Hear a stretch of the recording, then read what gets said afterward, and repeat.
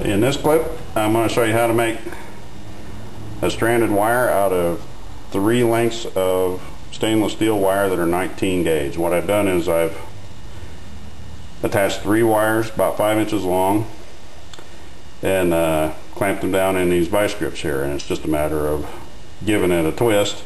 Unfortunately, sometimes one of them pops off, so go back to square one with this, get them lined up nice and tight.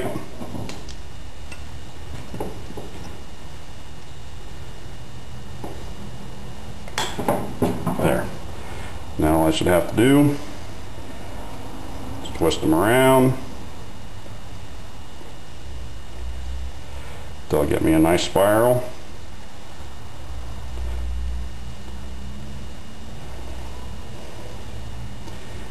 Just like that. And I'd say 3 19 gauge wires are probably equivalent to about 16 gauge, maybe 15 gauge, just a guess. But there it is. Now what I'm going to do with the stranded wire that I just made is I'm going to put a loop in it, and you do that with a pair of needle nose pliers. What you do is put it in so it's just barely protruding from the side of the wire. You clamp it at about the point where you want to make your loop size, and you just roll it around.